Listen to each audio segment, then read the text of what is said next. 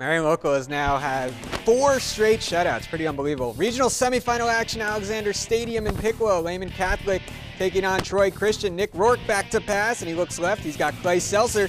First down marker keeps the drive alive for the Cavs. Now Rourke handing off to Lehman and up the middle. We lose him for a second. There he is. Breaks a tackler, gets across midfield, shredding more tacklers. Now goes all the way down to the 10-yard line before he's brought down from behind. It's 1st and goal for Lehman.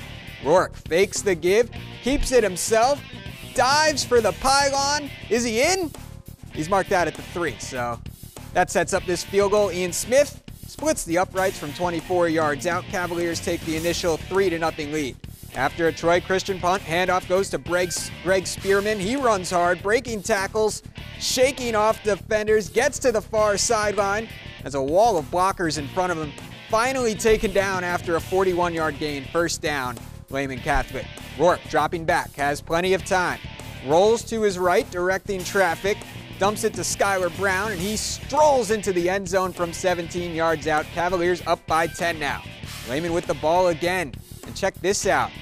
In punt formation, but it's a fake. Spearman. Mitch Slater. That's a first down. Pushed out of bounds inside the 10. Now Rourke. Excuse me, this is Rourke to Slater.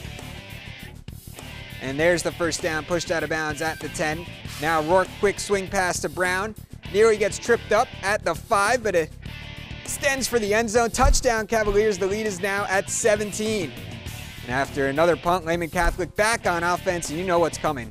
Rourke with the read option, keeps it himself. Great move at the 40-yard line to break free. He's gone. 55-yard touchdown by the senior. 24-0 Lehman Catholic leads, and they win by a final of 31-0, advancing on to the regional finals. And you know who's waiting for them? The defending state champs in Division 7, Marion Local. That should be a great one next Saturday.